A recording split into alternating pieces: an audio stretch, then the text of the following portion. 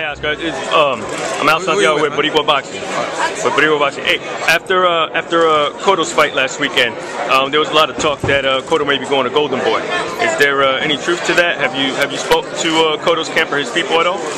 No, we haven't had any type of communication with Cotto or his people.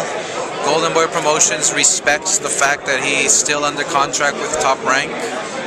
We do know that his contract is coming up by the end of this year, but we have had no contact whatsoever. We respect the fact that he has a contract, and we respect the fact that Miguel Cotto will make up his decision after the new year. Is there any possibility, if that doesn't happen, that Golden Boy will work with Top Rank to make a fight with some of your fighters and Miguel Cotto?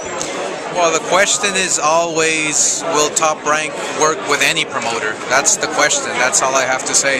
We're willing to work with anybody to make the best fights happen for the people. Top Rank is not.